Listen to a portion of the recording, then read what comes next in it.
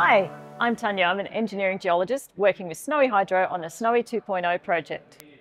And I'm Cara. I'm a geotechnical engineer also working on Snowy 2 with Snowy Hydro. Today, we're going to talk about how Snowy 2 unearthed an ancient mystery.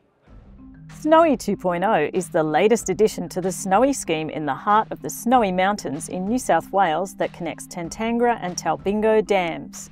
We're building this tunnel to channel water between these two reservoirs, and it's going to travel through 27 kilometres of tunnel through this power station that is 750 metres deep underground.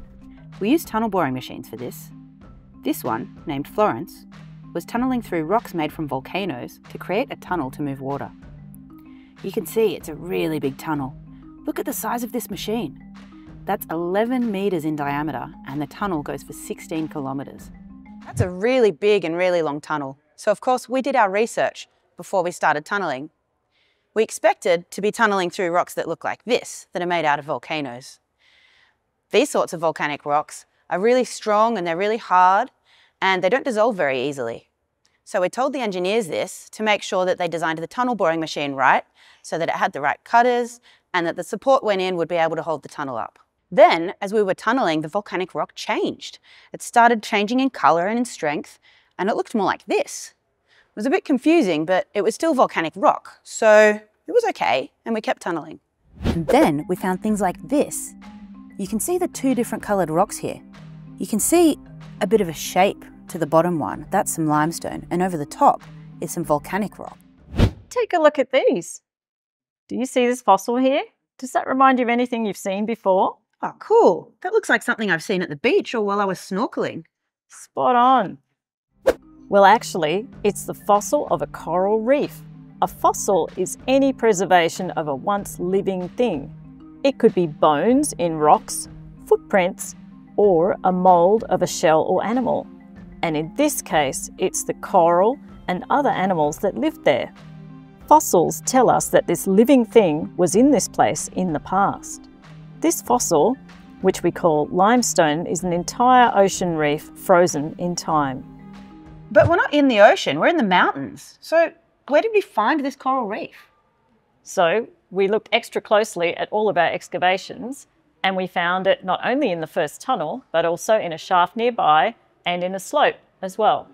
I have so many questions about this. How did we get a reef in our mountains? And why does it matter? Like, what does it mean for Snowy 2 and for the tunnelling? So we're going to go through this step by step, and like scientists do, we're going to ask a few key questions to understand the problem at hand. How do you think a coral reef could be made into a rock? Since this type of rock was made from a fossilised coral reef, what properties do you think it would have? Pause this video and have a think. The history of a rock and how it was made can control the properties of that rock.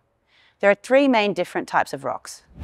Igneous rocks are the ones that come from volcanoes, when the lava cools down either quickly on the surface or slowly as magma below the volcano. Sedimentary rocks are where small particles like sand, clay and silt, or even skeletons of little creatures, are deposited in layers in rivers, oceans or beaches. Over time, as everything builds up on top of them, they compress and turn into rocks like sandstone. Metamorphic rocks are where igneous and sedimentary rocks go through more processes with pressure or temperature and become something different again. Rocks hold all sorts of clues about their formation and origin. The two go hand in hand. If we know a lot about the properties of the rock, we can find out where it was made, what is it made of, and where can you find it now. Take a look at this limestone. With what you know now, what type of rock do you think this is? Igneous, sedimentary, or metamorphic? Have you changed your mind on how you think the rock was made? What do you think now? Let's pause here to have a think.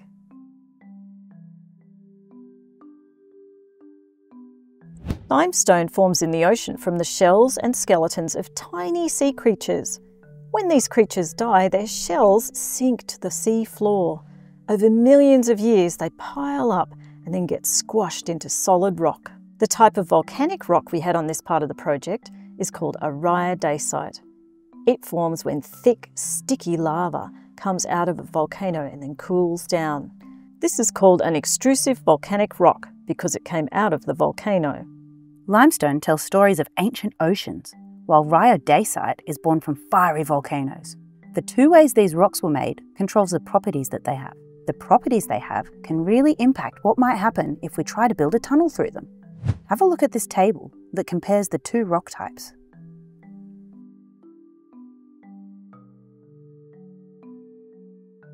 Which of these properties do you think might be important for a tunneler to know? Which property do you think will impact the tools you need to build the tunnel? Great. So we found out that we had limestone in our tunnel, and we knew that if we didn't plan this ahead properly, we might have some problems. So we needed to understand if there was any more limestone coming up and how far it would go. And we needed to be able to give this information to our brilliant engineers and scientists so they could check that the tunnel would be okay and it would be stable and it would be able to proceed safely. A geologist is like a detective of the Earth.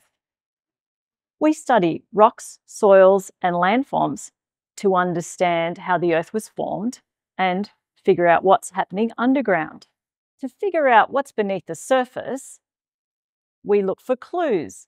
We get those by looking at maps, aerial photographs, satellite images. We walk around and we drill holes to get core samples. So we put the clues together to create a model, a 3D map, and we compare that with the data that we've gathered from the drilling. And if the model doesn't match, then we change the model. Drilling is one of the most important ways that we can understand what's going on under the ground.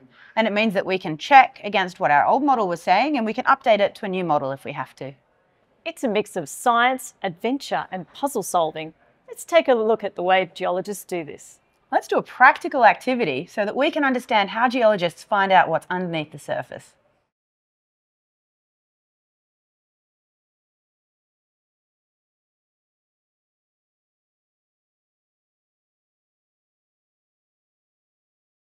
Before we'd started excavating, we actually did an awful lot of walking around and looking at maps and literature, and we'd even done quite a bit of drilling in that area.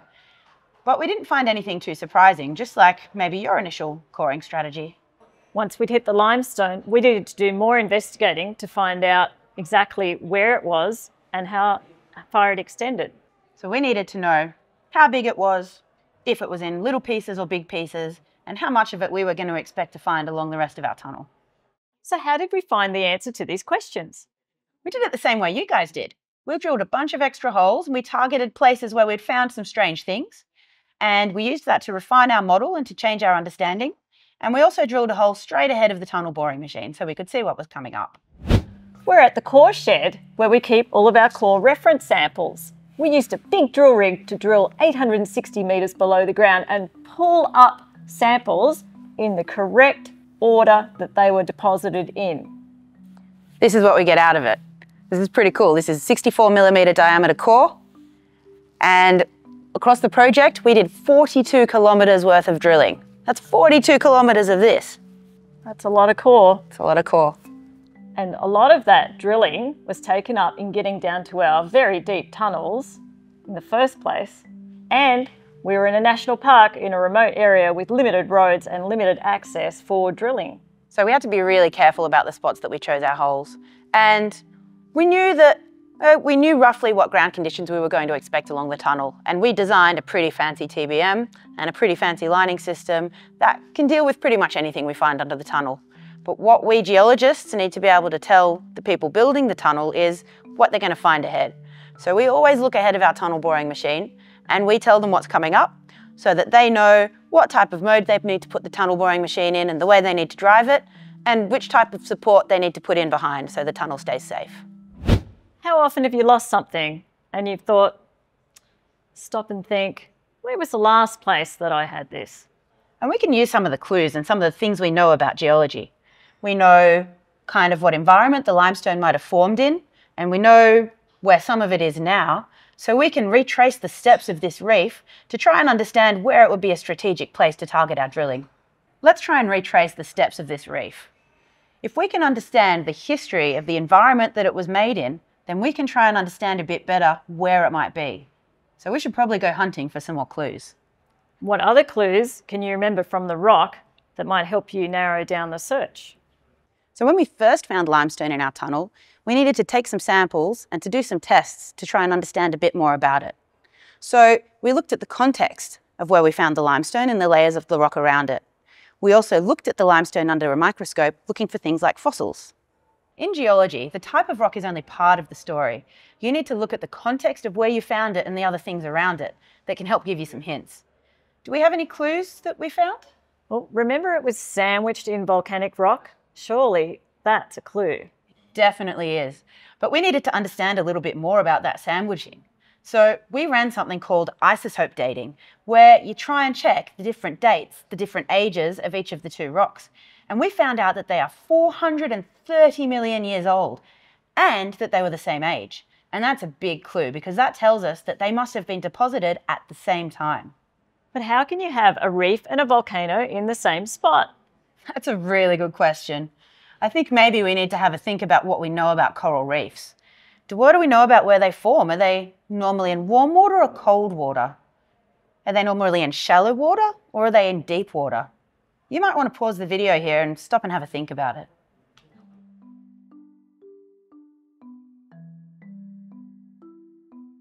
Several theories were developed on how the coral reef formed.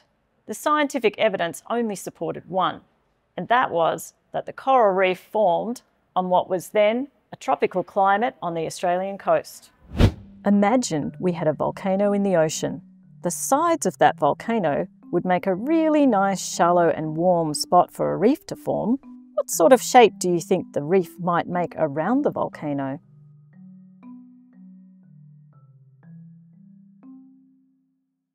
So, assuming that reefs 430 million years ago formed in the same way as reefs today, we can hypothesize about the shape of the reef that we're looking for. We looked for some examples of reefs around volcanoes in recent times, and we came up with this example from Bora Bora in Tahiti.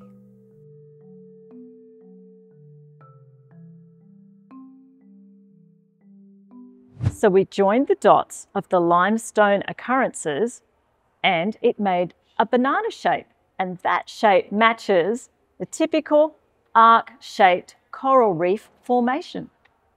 So we solved the puzzle. There was a coral reef really quietly forming around the sides of our volcano, and when that volcano went off, the lava came out and it spewed down the sides and it covered our coral reef, and sides of the volcano blew up and it formed these giant bombs of rock and they fell down on the limestone as well. And so we ended up with a big mix of our coral reef and our volcanic rock. So now we understand the shape of the reef, where the reef was originally, and where the reef is now. Now we can retrace its steps to try and understand how the reef got to where it is. Do you have any ideas how the reef could have gotten where it is and how it could have travelled that far? The Earth's crust isn't one solid piece. It's broken up into big chunks called tectonic plates, like pieces of a giant jigsaw puzzle. These plates float on top of hot, soft rock deeper inside the Earth. They're always slowly moving.